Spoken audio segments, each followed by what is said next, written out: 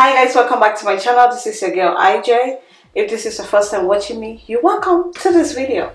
So in this video, I'm just going to show you guys how I take off my makeup, and it's a very simple and easy process. It doesn't require a lot. So I'm also going to show you guys what I apply on my face after I take off my makeup.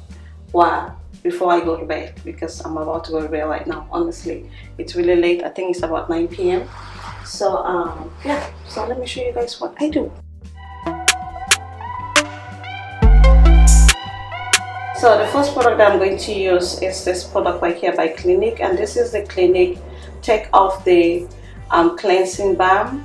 This is a very nice product. It melts everything off your face. See how much I've already used from the container. So I'm just going to take out a little bit, well, not just a little bit, just enough to like something like so, and I keep this where it belongs, right there.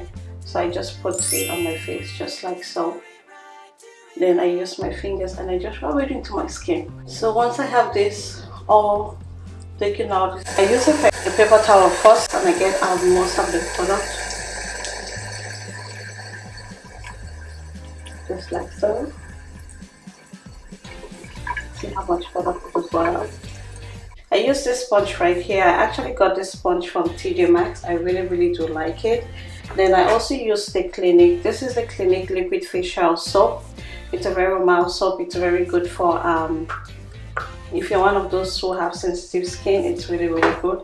So I just take out a few pumps just like that, and I just scrub my face with it, just so that I get all of the makeup out of my skin as much as possible, because you don't want no residue of makeup to be on your face, because that's going to just block your pores and it's going to make you start having acne. See, when you use a makeup, you want to make sure that you take care of your skin as well, because if you don't do that, then you have all that makeup right into your pores, and by the time you know it, you start having some kind of breakouts that you didn't even know where it was coming from.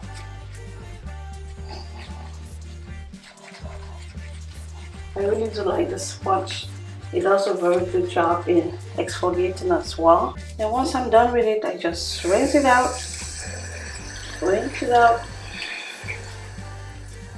Just with some warm water. So I just prefer to use my towel, and I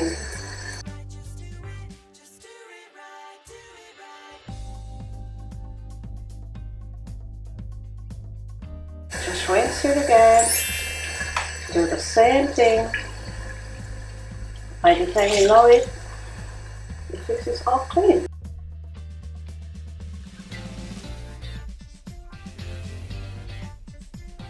Now that my face is all clean, nice and ready to go, this is when I use my CLINIQUE Even Better Clinical Dark Spot Corrector and Optimizer.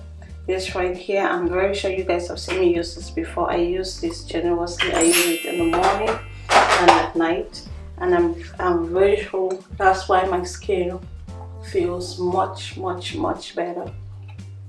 Then I also go in now with the CLINIQUE Even Better Skin Tone Correcting Moisturizer with broad spectrum SPF 20.